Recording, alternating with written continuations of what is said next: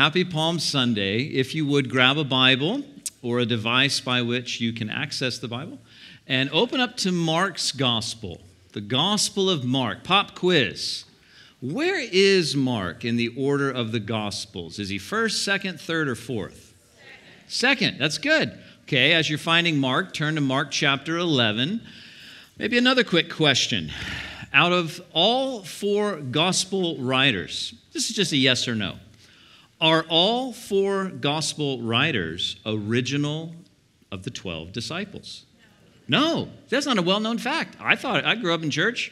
I knew a guy who taught the Bible, and I didn't even know that until later in my life. I was like, oh yeah, there's all the disciples, and then I started thinking, wait a second, Luke, where did he come from? Mark, wait, what's going on? Interesting that they're not all of the 12, that God used other individuals. That has nothing to do with Palm Sunday, but hopefully now you're in Mark chapter 11. Or if you're there, let me know by saying Jesus is alive. Okay. Well, on Palm Sunday, at least for us here at Coastline, and for many brothers and sisters who name Jesus as Savior and Lord around the globe, Palm Sunday does, for us, kind of mark this time, well, of what many call Passion Week, the week before Jesus goes to the cross and then eventually rises from the dead on Easter Sunday. But also Palm Sunday, it marks what's known as the triumphal entry of Jesus into the city of Jerusalem. And here's what I would say. Palm Sunday marks the height of Jesus' ministry for his ultimate mission. You say, what's his ultimate mission? Let me put it up for you on the screen. This comes from Luke 19. For the Son of Man, a name that Jesus would often ascribe to himself, that comes from the Old Testament. For the Son of Man came to seek and to save those who are, what does it say there? Lost. Okay, I know about that. I know what it's like to be lost. I know what it's like to be alone. I know what it's like to not care anymore. I know what that's like. I know what that's like to live in the desert physically and be lost. So here's my question. All right, Jesus, that's what you say. You say that you've come to seek and to save the lost. Really? How are you going to do that? Well, some would say he did it through his teachings, did it through his healings and his miracles and his life example, and even his death. Some might say, yes, so what about that? Like that helps me in life. Like if I follow the rhythms of life that Jesus followed, it's helpful. Like if you get up in the morning to pray, that's a good thing. It's going to help you. If you make the Word of God a priority of your life, if you make community, fasting, the rhythms that Jesus had in his life, if you make practicing the way of Jesus part of your life, you're going to benefit from that. But does it save you? Yes and no. What do you mean? It brings a bit of zoe to your life. Life, the Greek word for life in the New Testament. But Jesus died. Do you happen to know? Here's another question. Were there any other people in history that died on the cross? Yes or no? Yeah. Were they great people, wonderful people? No. People that died on the cross primarily died due to punishment. And it was reserved for the most grotesque individuals in the eyes of those who were distributing this punishment. So the life and death of Jesus, does that save me? Yes, absolutely. But every man dies, right, William Wallace? So how does Jesus accomplish his mission? See, here's what I find so interesting. All four Gospels place a tremendous amount of significance on this week. Listen to the percentage that is dedicated to this week from the Gospel of Matthew. 40% of the content in the Gospel of Matthew is about this last week. 60% of the Gospel of Mark. Nearly 50% of the Gospel of John and nearly a third of the Gospel of Luke are focused on this last week. Not as healings, not as fasting, not as prayers, but this last week. Now, I'm not that smart, but when I hear like all these percentages, whoa, this must be something. And like every gospel account focuses upon this dynamic. This week, this Sunday, Palm Sunday. Now, this week as a church, we're going to celebrate 3 primary days: Palm Sunday, Good Friday, and Resurrection Sunday. But here's my question. Does anybody like M&Ms? I like M&Ms. I love M&Ms. In fact, what I did this morning, as I got up early for some situations, and then after those situations, I went to the store, and I was like, you know what? I want to see what's on sale at my local grocer for Easter. And you know what I've learned? They know how to market to the South. It's a chocolate cross and a chocolate bunny, right? Like that candy's there. But also, you know what my kids love? I don't know if your kids love these. My kids love them some Peeps. Do you like Peeps? Does anyone know what a Peep is? It's all natural, all organic. Yeah, no. But also kind of another staple in our life is these. Do you know about these? Oh, someone was like about to say amen. They're like, I love church. Yes, amen. Cadbury eggs. Well, here's what I've learned about M&Ms. M&Ms, man, they're moving forward. Did you know how many different kinds of ways they can take a hard shell and cover milk chocolate? There's like a whole kiosk to different M&Ms now. Have you seen that? I had never seen chocolate bark M&Ms. Like they even make a bag now that has peanut butter, peanut, and she's saying yes, and plain. Like they're all in one bag. So you're like, I don't even have to make it, I can just go for it. I don't have to get 3 bags, I can get 1 bag. Now you say, why in the world did you buy these candies? Well, you can see why I bought, no. Why are you bringing it up on a Sunday morning? Why at this juncture? If I were to give a title to our time together, the next 35 minutes or so, here's what I would say. The M&Ms of Easter. Say, what do you mean by that? Palm Sunday, where we are today, I firmly believe is the message of Jesus. On this day, Jesus is definitively communicating a message. And then on Good Friday, by the method of the cross,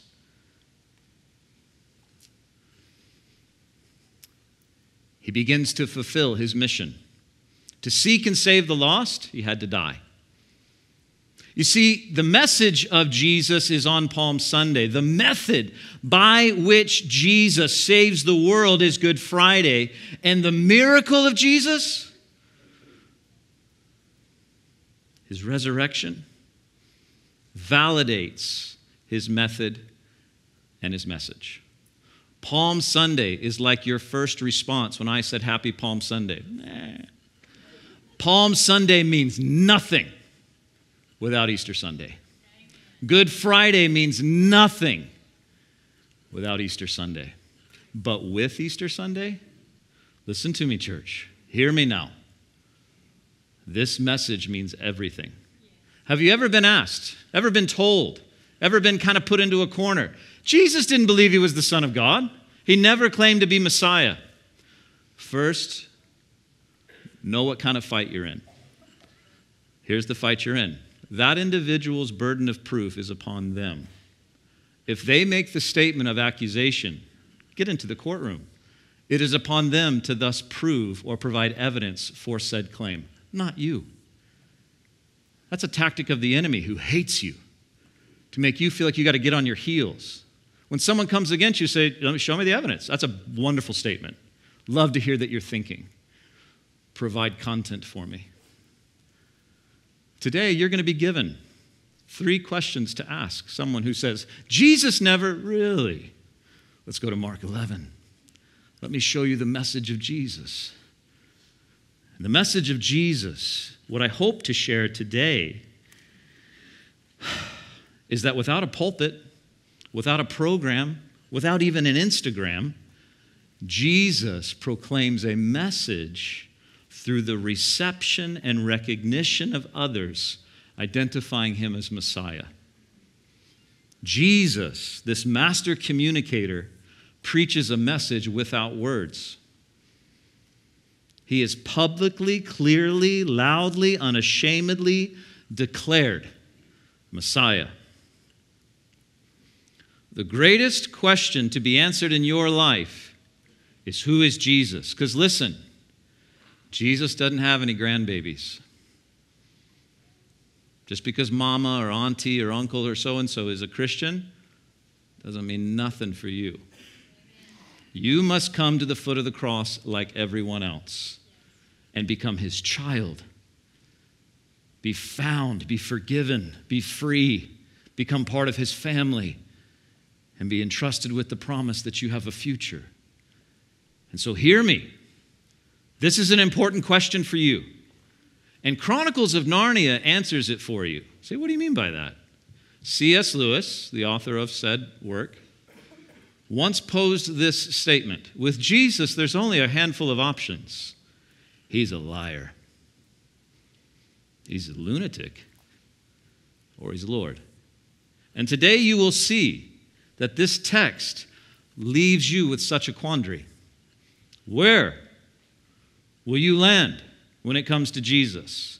Because unlike all those others, and listen, I had to read the Upanishads, the Egyptian Book of the Dead, the Tao Te Ching.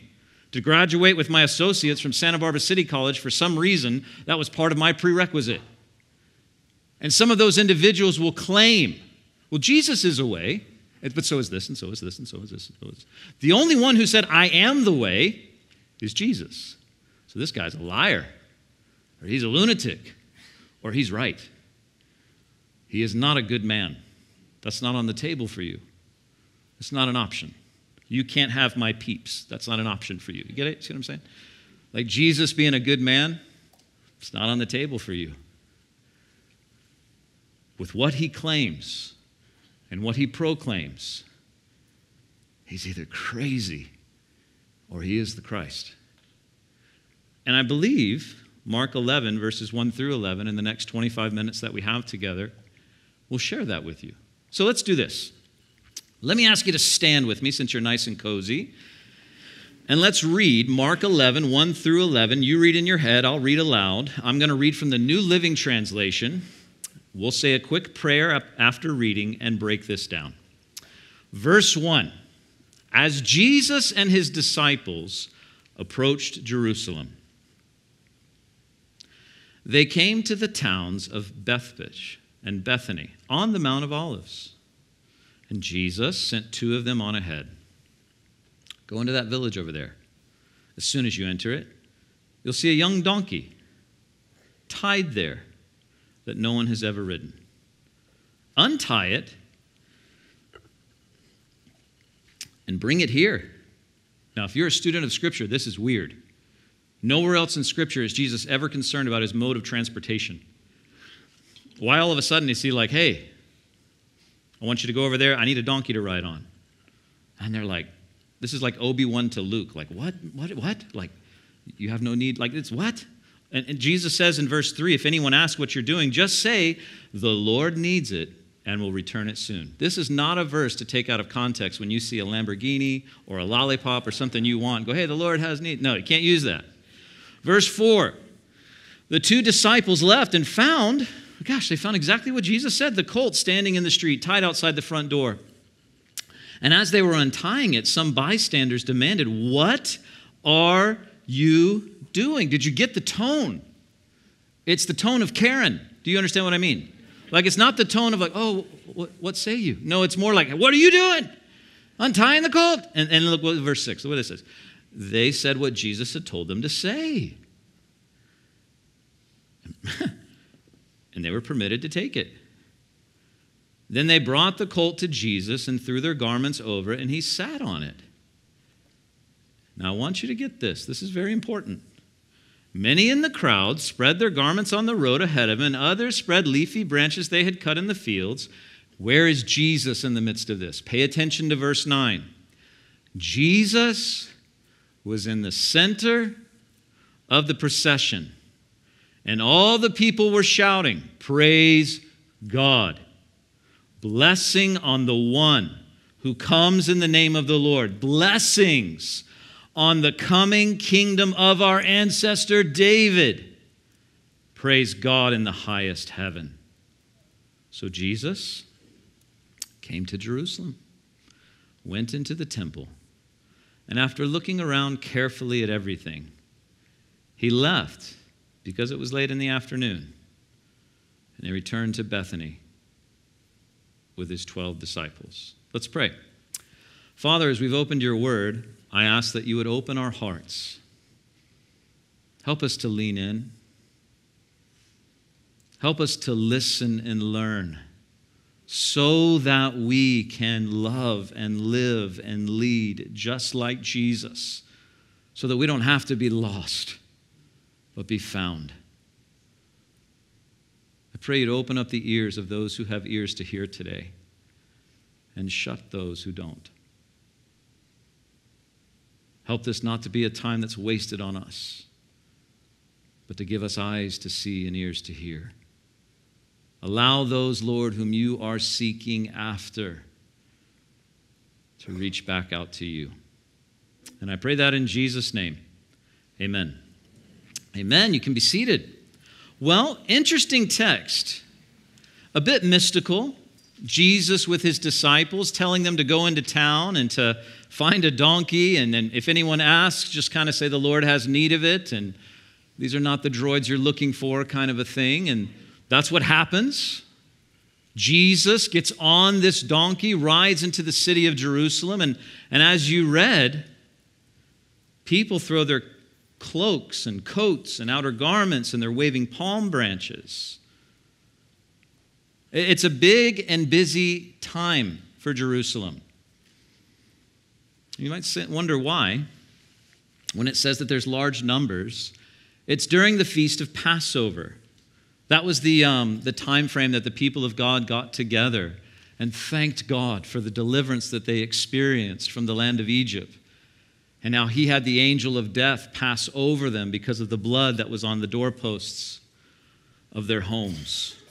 You know, it's interesting. There's a secular historian by the name of Josephus, and he writes that during the mid-first century, when this is set in history and time, that there was an official tally taken of over 250,000 sacrificial lambs slain in Jerusalem during Passover. Now, we know from God's word and other resources that often 10 people could be represented by one lamb. So for the mathematicians in the room, 250,000 lambs, one lamb can represent up to 10 people, potentially. How many people are maybe in Jerusalem? Yeah, 2.5 million people could have been thronged into Jerusalem. Just like Gulf Breeze, they didn't have the infrastructure to maintain the growth, right? That's what's going on there. It's crowded. There's red cones everywhere. You know, it's that kind of thing. It's like, goodness, this is chaos. And now Jesus is coming in.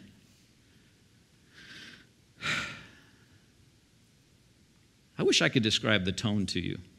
But D.A. Carson explains it well. Let me read it to you. He says this: the Passover feast was to the Jews what 4th of July is to Americans.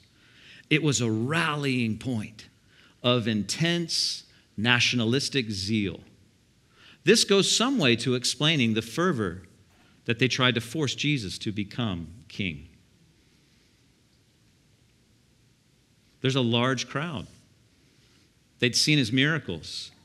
I think many within the crowd probably thought he was the Messiah. For those of you that have read the Bible, maybe you kind of know where we are in the life of Jesus. Just before Jesus rides on the donkey into Jerusalem, do you know where he was before that? He was with Mary and Martha.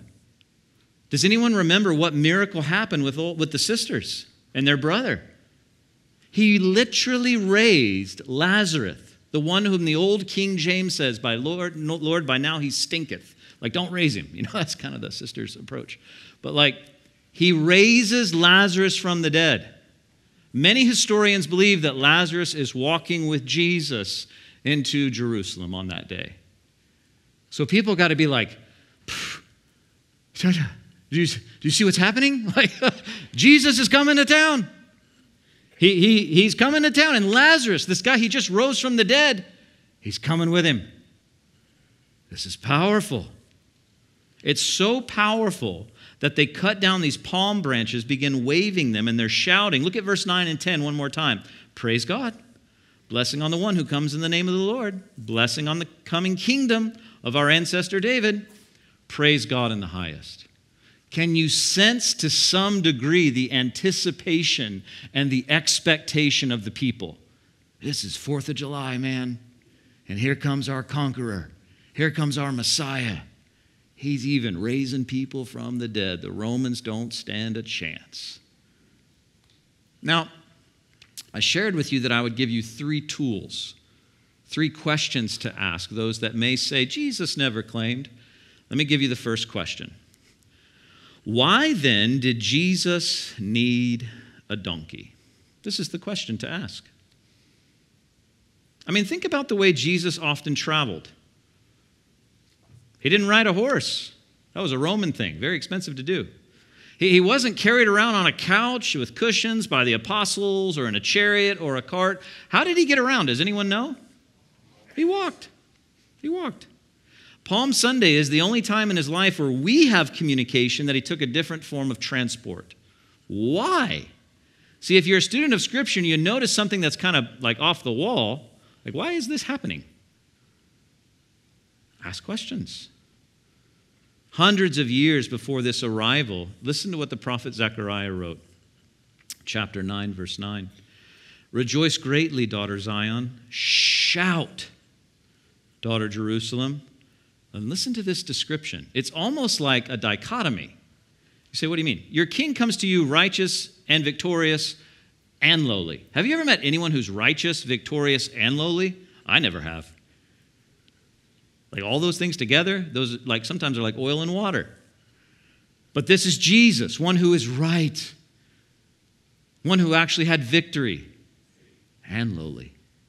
What? And what's he doing? He's riding on a Tesla. No, donkey, right? He's riding on a donkey, a colt, the foal of a donkey. Why a donkey? To come riding in on a donkey as opposed to a war horse meant that Jesus was coming in as a man of peace. He didn't come as a conquering general, but as a suffering servant. And because Jesus here is making a statement, listen to me, a bold statement. In fulfilling this prophecy, Jesus accomplished at least 2 things. He is declaring himself by saying, go get me that donkey. I'm going to fulfill Zechariah 9:9. Side note, did not mention this in first service, but for those that like to read, I would encourage you to read and look up the author Peter Stoner, who was over the mathematics department in Westmont College near Montecito, California. He did an interesting statistical analysis of the probability of Jesus fulfilling a handful of prophecies. Did you know that you had a better chance this weekend of winning the Powerball than Jesus doing this stuff? Why is he doing this? He's declaring himself to be the king, the Messiah, and he's also doing this. He's deliberately challenging the religious leaders. He's right and he's lowly. He's victorious and he's humble. But humility is not apathy. Humility is not passivity. Humility is not allowing evil to go unchecked. Jesus held those who were in charge accountable. And that's what he does here. Why a donkey? Jesus is declaring publicly and loudly, without a word, without a pulpit, without a program, that he is the one that they should be expecting. He is their king. He is their Messiah. He's on a donkey, not a noble steed, not a war horse, but he's the king. Not Buddha, nor Muhammad, nor Confucius.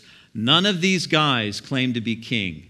But right here, if you know anything about Jewish culture, anything about Jewish history, anything about the archaeology, we're going to look at that in just a moment, of this time, it's definitive, it's loud, it's clear. Jesus is making a statement.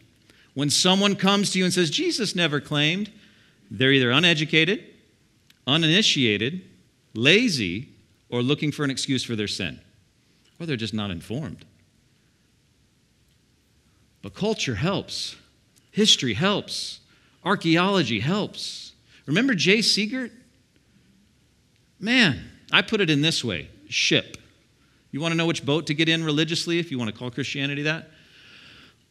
One that can be backed up by science, by historical evidence, by internal consistency within its documentation, and by prophecy. There's only one book that can do that. One boat worth getting in, the Bible.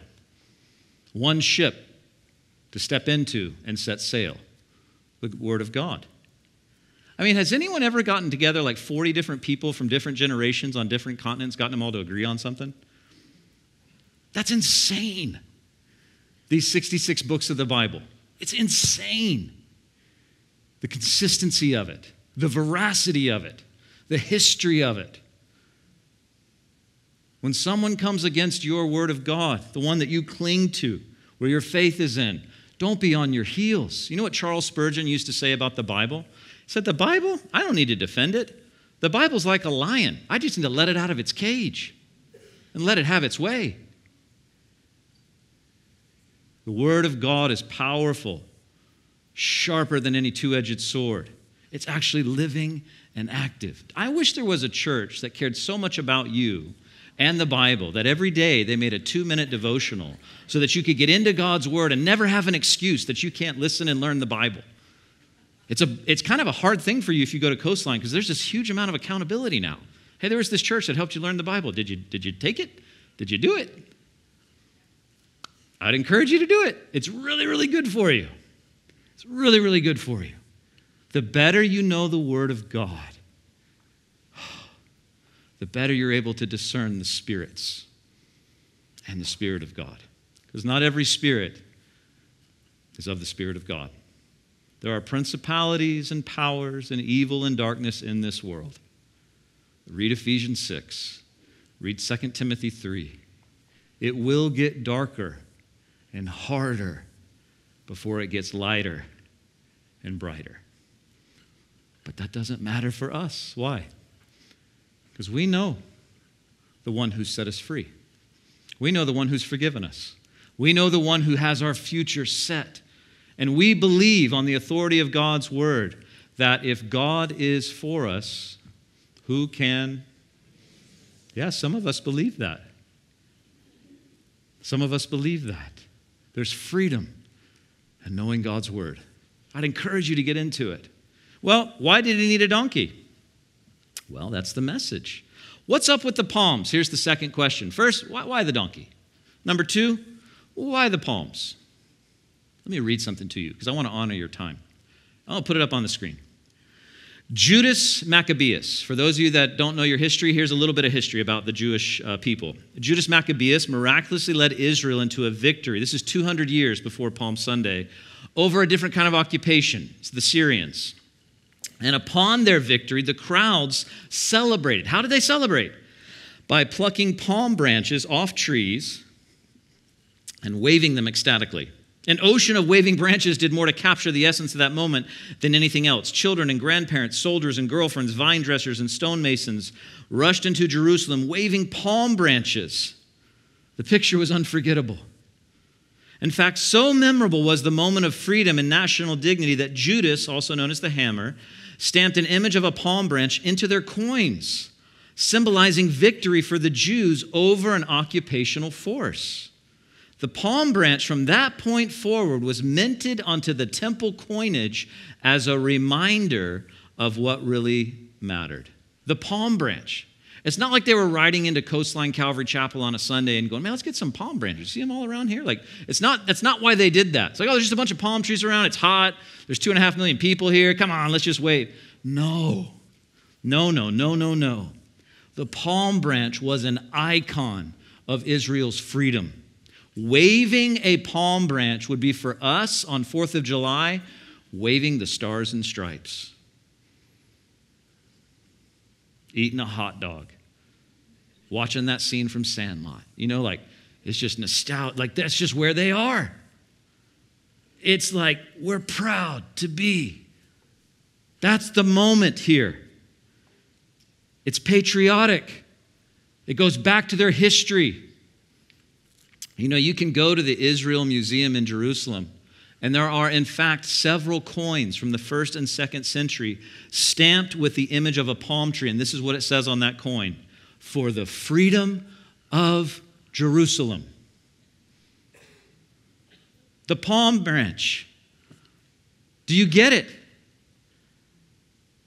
He's fulfilling a prophecy, declaring a message. They're waving palm branches. And look at verse 9.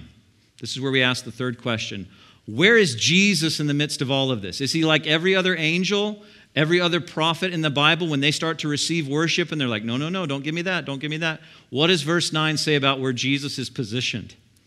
He's right in the center of it. He's receiving it.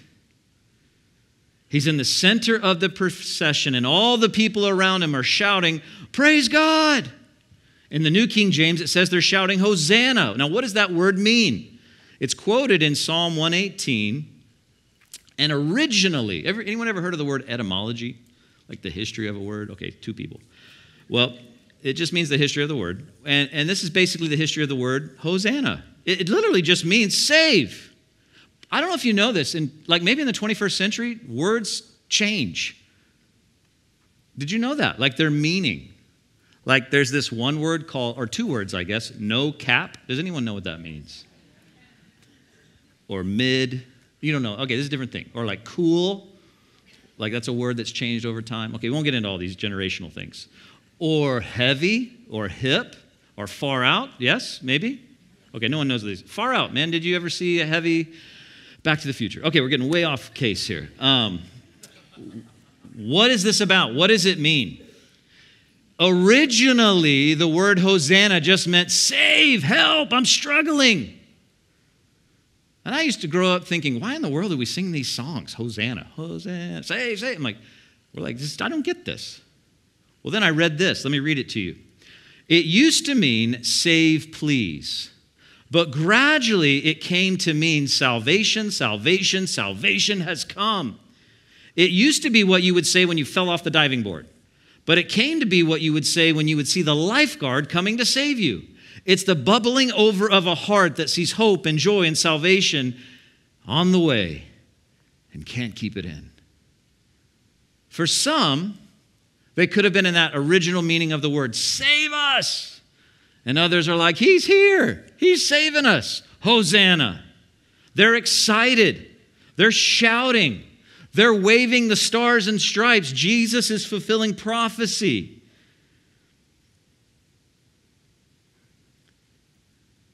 And the people that knew God's word, but were like porcupines, a lot of good points, but no one wanted to be around them. The Pharisees, you know what happened?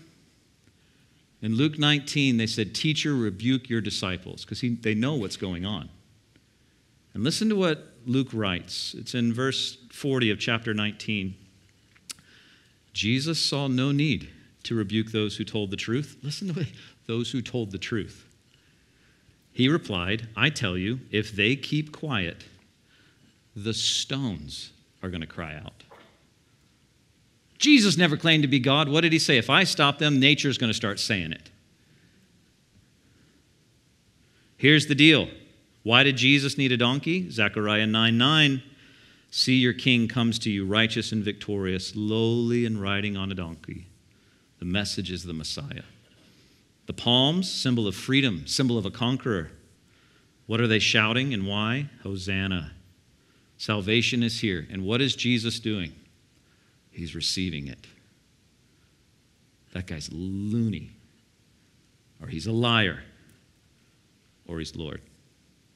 Those are your options. And these 3 days, Palm Sunday, Good Friday, Resurrection Sunday, they go together not just in sequence. Please hear me on this. But as a full expression and declaration of who Jesus is. These are the M&Ms of Easter. Palm Sunday, the message of Jesus. Good Friday, the method by which Jesus saves the world. Easter Sunday, the miracle by which he validates his method and message. And these M's give us meaning and the ability to be made new. Now, why does all this matter? Because humanity's primary need is spiritual. You know this, right? The 3 institutions that God has foreordained for humanity to provide governance, guidance, and guardrails. The family, the church, and the government. These are not bad. These are not wrong. These are institutions that are God ordained. But get first things first. What should be healthy first? You. You. Spiritually, physically, emotionally, relationally, mentally healthy. We live on the wrong side of Genesis chapter 3. I get that. Sin is in the world. That doesn't mean you can't live a healthy lifestyle spiritually. And here's what I would say. Spiritual health comes before political health, not the other way around. And the way forward is to do them in sequence. First, let's reach the individual. Then let's reach the family. Then let's reach the church. Then you allow the government to be under God's authority. Does that make sense? It doesn't to the 21st century America.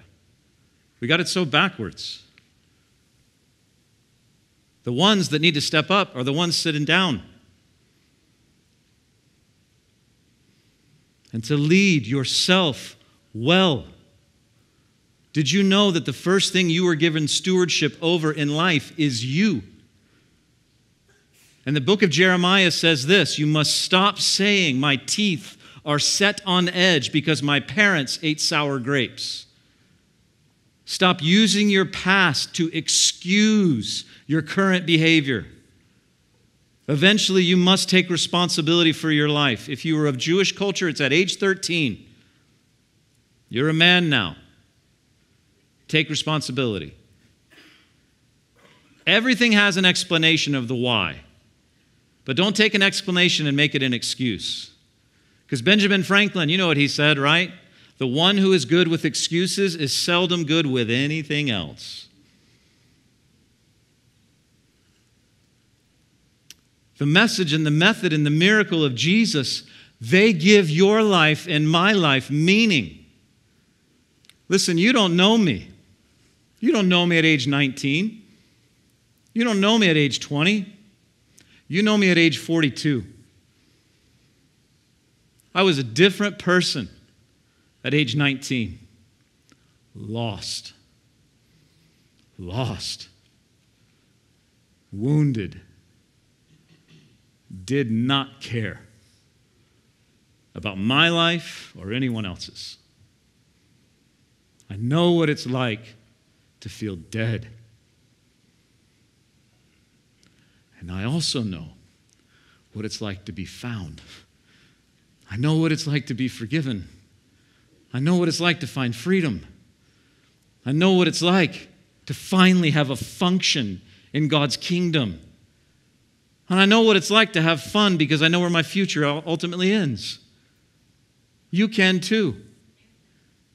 You're not so far gone. You're not so bad. God's grace is greater. The power of the cross. Let me read this to you. This is going to come from Colossians chapter 2, verse 13. You were dead because of your sins, and because of your sinful nature was not yet cut away. So what did God do? Then God made you alive with Christ. He forgave you of all your sins. He canceled the record of the charges against us. And what did he do? He took it away. He took it away by nailing it to the cross. And I would encourage you, go to Blue Letter Bible and look up verse 15 in the original language. In this way, he disarmed the spiritual rulers. You know what that means? It means he took the nose of the enemy and he rubbed it in the dirt through the cross. Verse 15 says he disarmed the spiritual rulers. He shamed them. He shamed them publicly by his victory over them. How? On the cross. The method of Jesus is powerful. The cross is what saves us because of the miracle of the resurrection of Jesus. And if I can leave you with one last thought, here it is. It's going to be this. A whole lot of M's. Here they are. Because of the message and method and miracle of Jesus, we can live lives that are made new, given ultimate meaning in our lives, and the safety and surety that we're being made until one day we're fully mature and in his presence forevermore. So this week, be a messenger of this truth. This is where it lands. Your week was not random. You are being made. Read the Bible. You're God's poema, his masterpiece. It means he's working on you through relationships, through circumstances, through highs and lows, through lack, through joy, through suffering. Don't run from suffering. Martin Luther once said, affliction is the best book in my library. Suffering is your friend.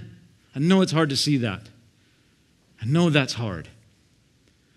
But you grow from it. Nobody respects anything that comes easy, not even you. But when there's struggle and strength is produced, Paul wrote it this way in Galatians, don't grow weary in well-doing. For in due season, if you don't give up, you'll reap. Listen to me now. Are you struggling? Are you abased? Get in line. We all are. We're all fighting some battle that you don't see. We all got ghosts and gouges in our life. Ghosts where there used to be a relationship there, but it's not the same. When you've lived for a little bit, there's scars. Warren Wiersbe put it this way. There's bumps in life, but the bumps are what you build on. That is so true. Listen, God is working in your life. But it's like a tapestry. Do you know tapestry? Where the backside is all like knotted. It looks gnarly. That's the side you and I see. And God sees the other side. He's like, look, do you see what I'm making? Hang in there. Hang in there. You see, because of the M&Ms of Easter, you can know that you can be made new. And that you're currently being made. You're being sanctified. And your life has purpose. It has meaning. And one day, you're going to be fully mature. You know what that day is? That's your heaven's day. Where you're finally who God's made you to be. And then where do you go? His presence forevermore.